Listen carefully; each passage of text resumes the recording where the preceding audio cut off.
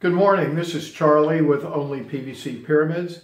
This is one of the continuing series of videos that we're doing on the Russian geometry pyramid research.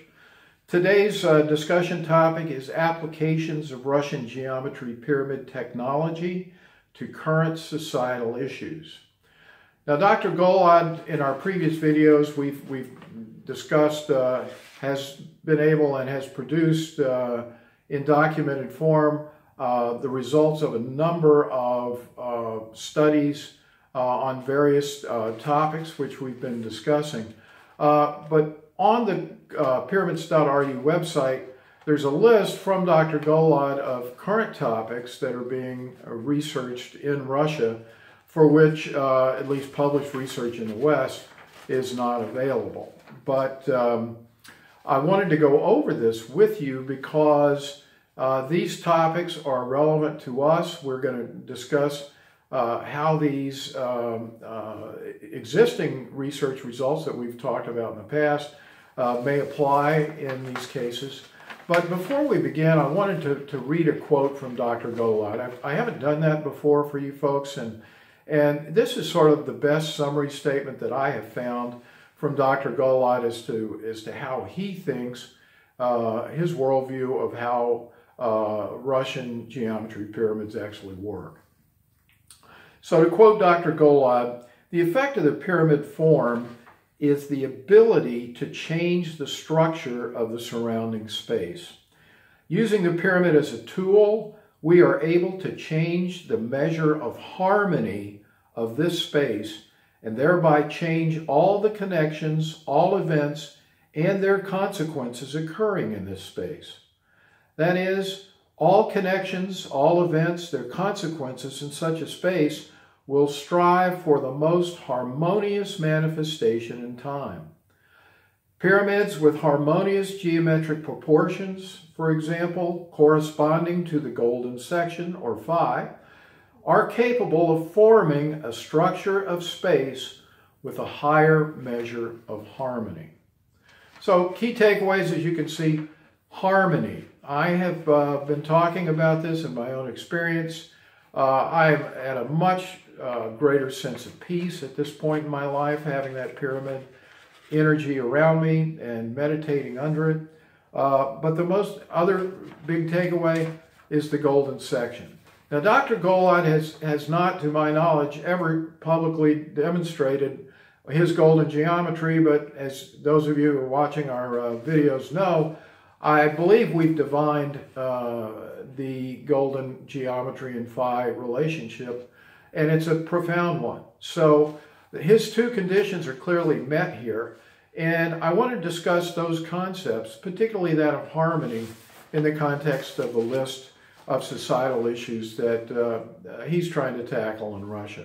So let's go over that list now. Physiological and psychological dependence, including drug addiction and alcoholism.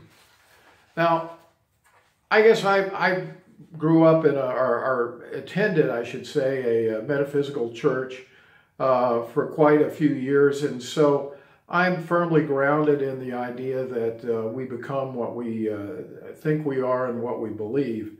And from an energetic standpoint, such things as being overweight, according to the concepts of mental equivalence, you're trying to protect yourself from something. And you can go on and on, but addictions, they can be addictions to alcohol or drugs or food or television or your cell phone or shopping.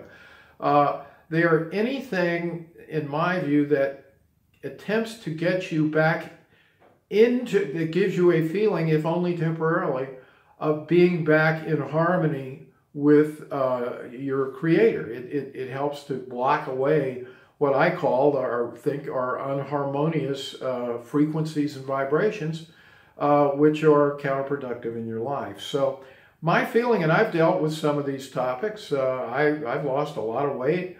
I used to drink, don't drink anymore.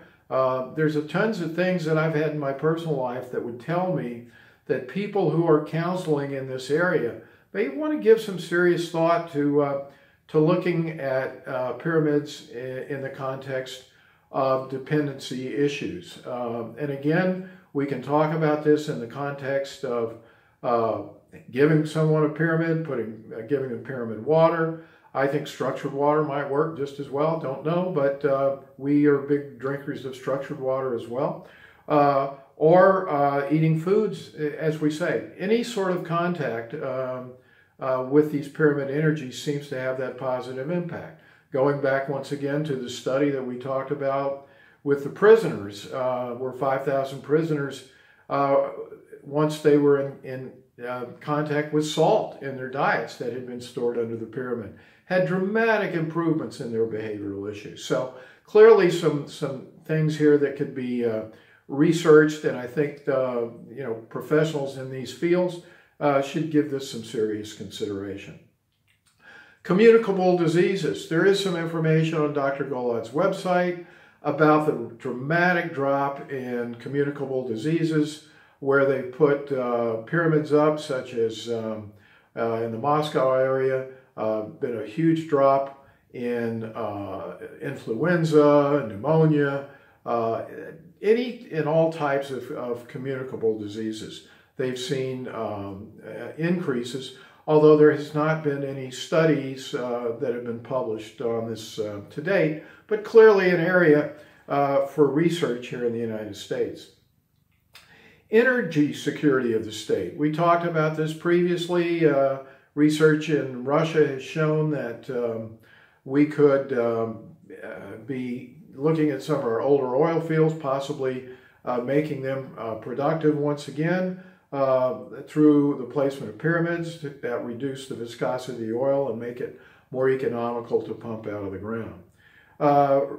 We're also reading about the research of spontaneous charging of capacitors at the top of larger pyramids in Russia.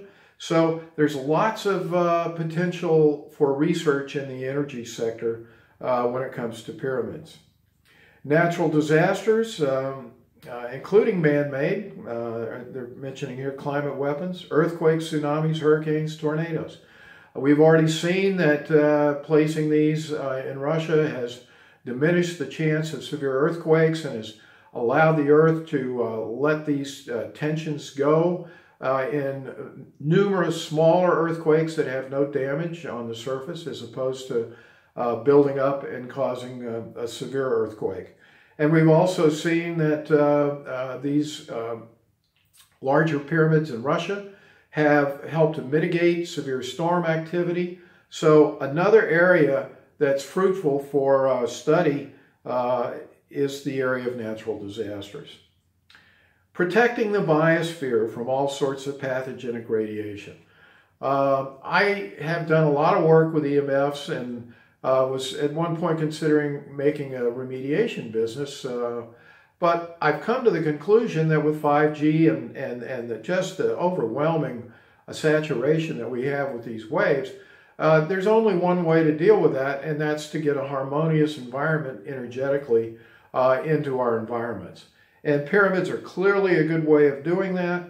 I would also suggest, for those of you interested in this topic in greater detail, that you go to a website called biogeometry.com. I've mentioned this before. Dr. Ibrahim Karim started by studying the energetic implications of pyramids, but has now turned this study into a complete new field of research, which he calls biogeometry. If you go to biogeometry.com, you'll find on the very first page, as a matter of fact, a discussion of a town that he remediated publicly for EMFs in Switzerland. So fascinating research here. Pyramids can be used for this. Other objects can as well, but we've seen the dramatic impact that large pyramids can have. So we know that this is an area for fertile future research. And then finally, the remediation of nuclear, bacteriological, and chemical wastes. We've discussed again the fact that water, which has had radioactive materials and other contaminants in it, has been remediated. Air pollution has been and deaths due to the toxic nature of air pollution have all been decreased in Russian research. So again, clearly evidence here that these are areas that we should be looking at to take care of some of our really traumatic societal issues that we're experiencing today. So lots of research potential in all of these areas, lots of fertile existing research that leads us to believe that research into these areas with pyramids would be very valuable for mankind. I hope this has been helpful. As always, please feel free to tell your friends about us, our YouTube page, Only PVC Pyramids, our website, onlypvcpyramids.com. As always, we thank you for watching and have a great day.